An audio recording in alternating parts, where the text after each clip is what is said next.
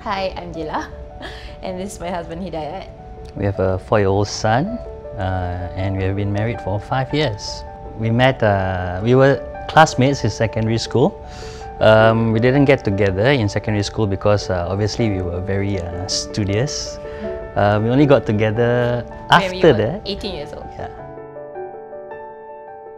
I love how detail-oriented he is, how he plans things really well. At times he could be a little bit OCD as well, but that's fine.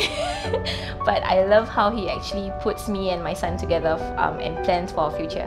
One thing I love about my wife is how strong she is in terms of character as well as her drive and her determination. Being married with a 4-year-old kid is not easy, and she does a very good job in taking care of our household and our family. And in fact, she is also studying right now. So despite her busy schedule, she still has a lot of time for us. It's something that I appreciate.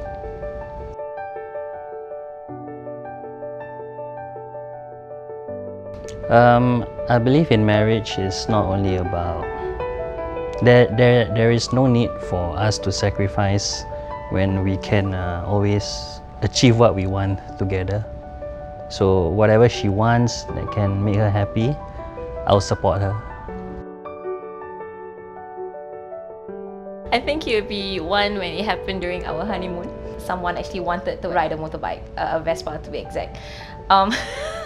We argued because I didn't want him to get into an accident, but he eventually did. So that was our second day in our honeymoon period, and he fell, he got hurt. We had to go to a pharmacy, and I had to nurse him for the whole night because he had scratches all over his legs and his hands. So yeah, I think until today we were still, whenever we see a Vespa zoom past us, we'll say, hey, remember that part? Remember that time when you fell? Well, I guess it's always listen to your wife. Listen to my wife. To my dearest beloved wife, today I would like to thank you for being part of my life in the last 5 years, for being here for me and Akil. Thank you for taking care of us. After 5 years of marriage, I still do. To my dearest darling Hidayat, I promise to be faithful and supportive and to make our family's love and happiness my top priority. Thank you for being my best friend. Thank you for being my partner. Thank you for being my husband. Most of all, thank you for being true and loyal to me.